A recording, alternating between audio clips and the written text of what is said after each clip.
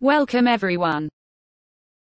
The impossibility of using drip irrigation in regions with a humid climate. Humidity, temperature, and water consumption by plants are unknown factors that affect soil moisture.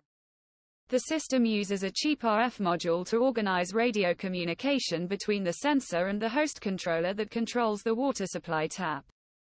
The sensor wakes up from sleep mode once every 2 minutes and transmits the voltage value of the capacitive fluid sensor and the battery voltage value.